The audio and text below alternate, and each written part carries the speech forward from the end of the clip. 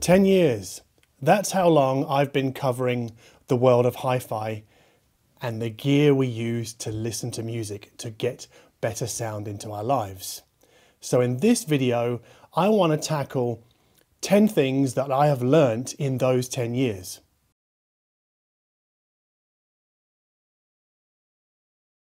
Hi-fi gear is an intellectual pursuit, but also a sensory pursuit. So we can discuss and debate the merits of a piece of hi-fi gear online, in Facebook groups and on forums, but there is no substitute for actually sitting down and listening. There is no substitute for first-hand experience.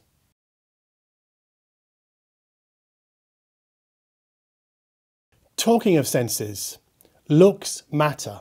It's not just the sound of the gear that influences the way we feel, because obviously music is a mood-altering substance, if you like, right? So when we sit down to listen to music, we're having our mood changed, shifted, or even maintained, actually. But we very often have to look at the gear that we're using to play back music, especially speakers. And the things that we look at also change the way we feel. This is why art has existed for centuries, paintings. We look at a painting, it changes the way we feel because of its visual presence. And that's the same with anything that we look at. And that includes loudspeakers and to a lesser extent the electronics that we might have in a rack off to the side or sometimes in the middle of the speakers. So looks matter, they matter hugely. And looks mattering is possibly even more of an acute an issue with headphones and earphones, because these are things that we wear. It's like the clothing that makes music. We put them on our head. It's like wearing a hat or wearing a hood or something like that. And, earphones, they're not too far away from earrings. I know that sounds ridiculous, but it's something that's in our ears. We do not want something that makes us feel ridiculous in our ears. So basically what I'm saying here is like headphones and earphones are just like clothing or jewelry.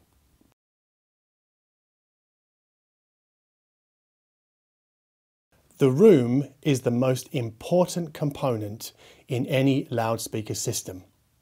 So headphone guys get a pass on this one, but if we're listening to loudspeakers, the room matters the most. It has the most impact on sound. Now, I learned this pretty early on, maybe 2011, 2012, maybe even sooner, I'm not sure.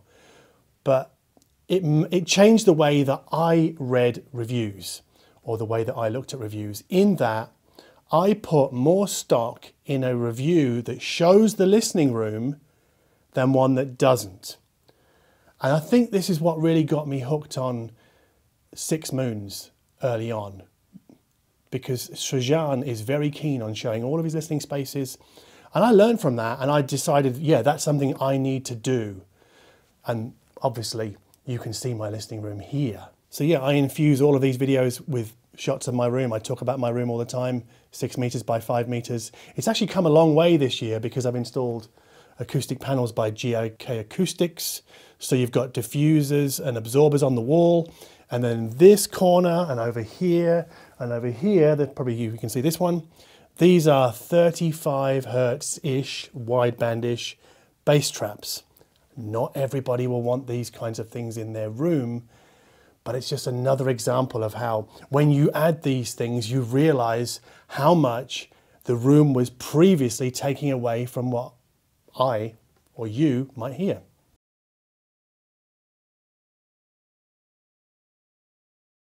So when music is typically made, most times it's made in a studio or a home studio, it's recorded, and then it's handed off to the mastering engineer who makes it hopefully sound better.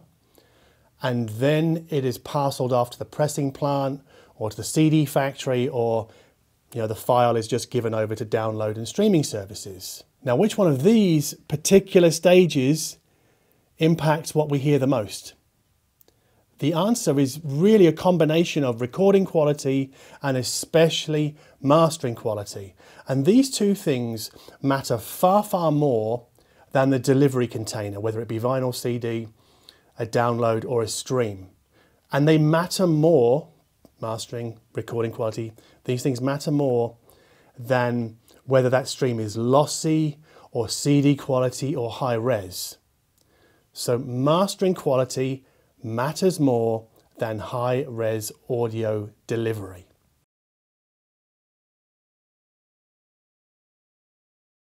Bluetooth audio is a bit of a mess. And that's a big claim to make, but it really isn't understood very well by the majority of consumers. Because we might think that Bluetooth audio, a connection between a phone and say a pair of noise cancelling headphones, or a phone and a streamer, we might think that that always sounds the same, but it doesn't. It depends upon the phone, the sender, and the headphones, the receiver. It depends upon the codecs loaded into those sender and receiver. So what we hear is determined by the codec used. So it could be AAC, it could be aptX, it could be LDAC, it could be any number of other smaller, lesser known codecs. But they can elevate or decrease the sound quality of a Bluetooth connection.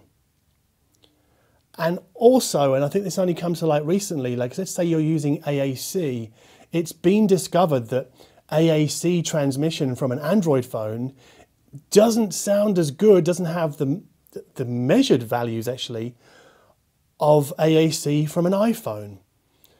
Now the average consumer doesn't know this. I mean, they see like aptX on a box. I mean, do most iPhone users know that aptX has no relevance to them because aptX is not installed in an iPhone? It's just all over the place. And then it's compounded by manufacturers who insist on saying that their Bluetooth device is high-res capable, which it kind of is. Yes, it will play a file, but it's not giving you the same high-res that we know and expect to hear from network streaming over Ethernet and Wi-Fi. It's not really high-res audio because a Bluetooth connection throws information away always. It cannot do lossless transmission from phone to headphone or phone to streamer. It doesn't exist. So this high-res thing is just, it's a bit of marketing bullshit really, but it just adds to this confusion and adds to this sort of overall idea that Bluetooth audio is just a jumble of very confused ideas. It's a mess.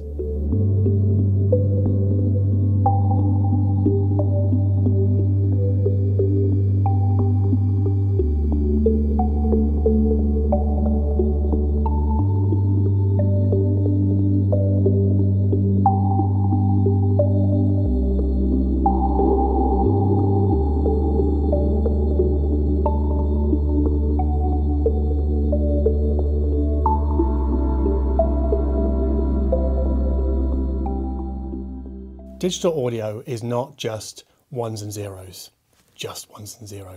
no. And this is a bit of a controversial one, because if, like me, you were born in the 70s, grew up in the 80s during the launch of the compact disc, you will have been exposed to a lot of messaging from Sony, from Philips, from other CD manufacturers that digital audio is perfect, that it's just ones and zeros. But in the 90s, that thinking began to change. And if you speak to any digital audio engineer now, they will tell you that the carriage of ones and zeros from the streamer to the DAC is loaded with two key problems. Number one is jitter. That's the timing of those ones and zeros going all the way into the DAC. And the second one is electrical noise generated by the streamer or the computer that feeds the DAC. And different streamers generate different amounts of jitter and electrical noise, and different DACs have different levels of immunity to that jitter and that electrical noise. So most DACs that we're using will not be immune to the issues that live inside our streamers.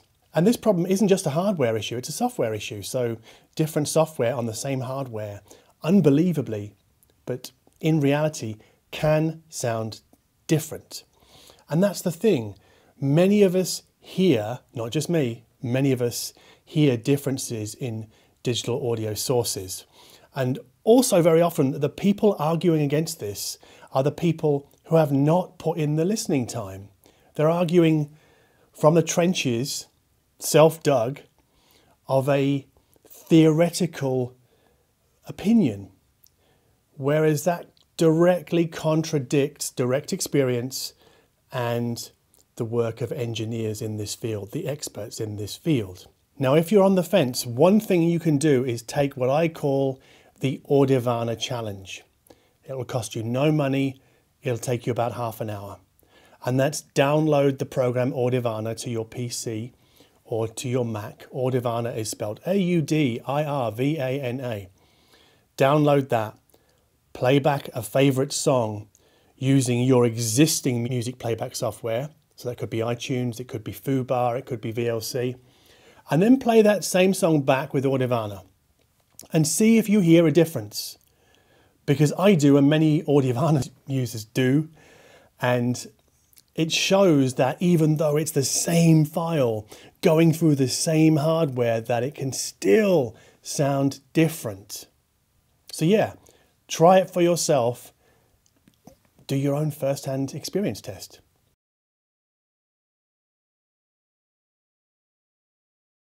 Now, related to digital audio not being just ones and zeros and streamers sounding different to each other is the ghost of CDs.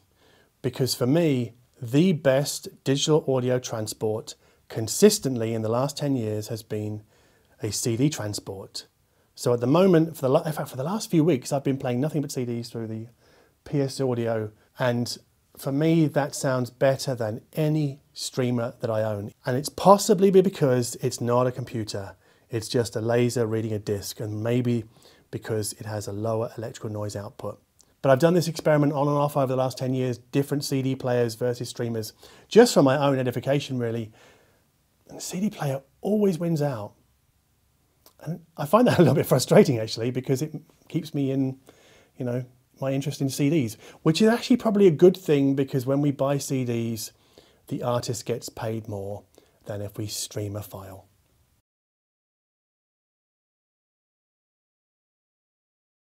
A straight wire with gain isn't as good as it sounds on paper. I'll explain why. Many DAC manufacturers now put a volume control on their DAC. So theoretically, we can go direct from the volume controlled DAC into a power amp. Now, I've done this many times over the years, and what I tend to find is going DAC direct into the power amp makes music sound very fast, very quicksilvery, very detailed, but a bit thin. It lacks that kind of substance, that mass. And I tend to almost always find that putting a preamp back in between the DAC and the power amp brings back that substance, that mass, that tonality, and also that many textural qualities. I think going DAC direct tends to erode surface textures a little bit. Now, why is this? Well, I think it's to do with impedance. I'm not entirely sure, I'm a little bit hazy on this, but the volume control on the DAC can mess with the impedance relationship between the source and the power amp. And putting a preamp in the middle restores that impedance relationship, or doesn't allow the DAC's volume control to mess with it. So really, even though we think, or Occam's razor might tell us, that a DAC with a volume control into a power amp is the best because it's the most simplistic configuration for a hi-fi system, inserting a preamp makes a lie of that.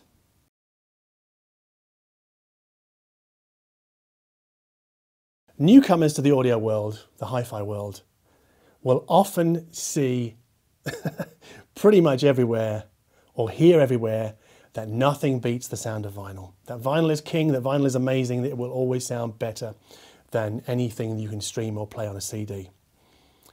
It's not true. My experience tells me this is not true. For example, can we really expect a $200 Pro-Ject turntable plus phono stage to outstrip, say, a Griffin CD player which sells for 14 grand?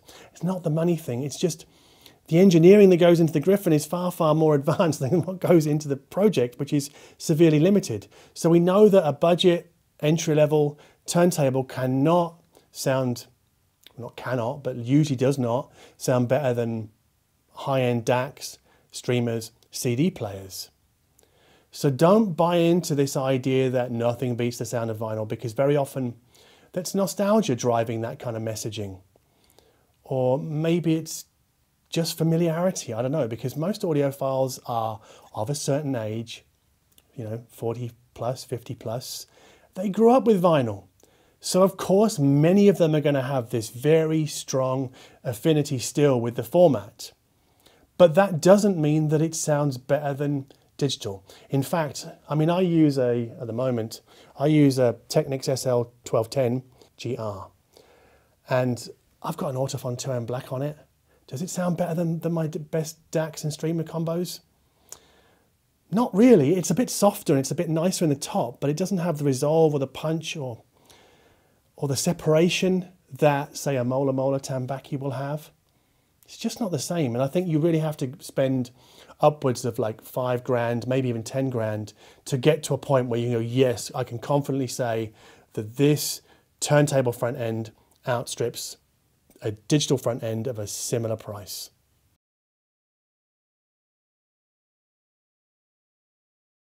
There is no such thing as an absolute sound. I know people want to think they're moving to some kind of target point, and that target point has been defined by third parties, so we're all on this journey towards one single point. But I really don't think that's true. And take, for example, like very expensive loudspeakers. These are statement speakers made by engineers who have basically thrown away any cost limitations. So this is like cost no object loudspeaker. And they couldn't sound more different. Like a Magico doesn't sound like a YG, doesn't sound like a Wilson. So we're not all converging towards the same point. No, it's just not happening. And that's because we all have different tastes and we all have different rooms. Remember how the room is the biggest influencer on the loudspeaker sound? It's how the loudspeaker couples to the room determines what we hear. So different rooms might determine what loudspeaker we choose. Well, not might, definitely will. So not only do our rooms determine the speaker, our own subjective tastes do. I mean, we might not like bass. Other people might like lots of bass. We might like a more forward mid-range. Other people might like a more crystalline treble. And all of these possibilities are available from a wide range of loudspeakers, and none of them sound the same. And then what we enjoy is also determined by the music that we listen to. If we listen to very poorly recorded music, we might not want a loudspeaker that reveals all of the problems with that recording.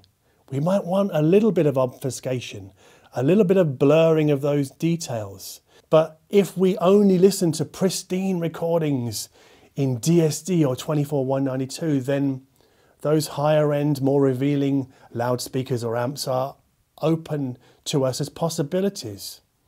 But again, what I might choose a loudspeaker to kind of cover up the nasties in a Future of the Left record might not be what somebody chooses who listens to, I don't know, like Joe Bonamassa, who's like the white bread of blues. If somebody listens to him, they might want a very revealing loudspeaker. So yeah, this idea of an absolute sound that we're all moving towards is just poppycock.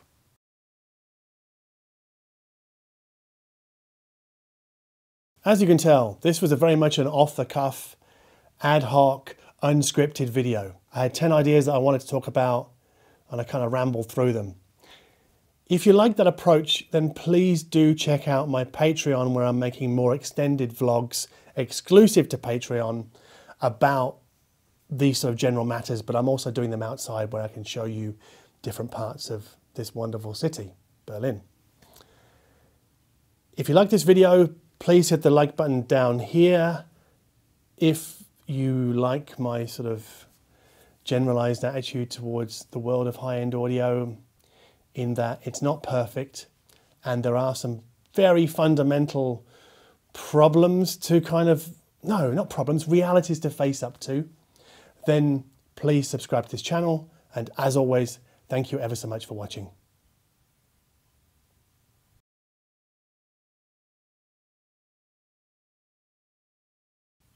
You don't know what poppycock means, do you? No.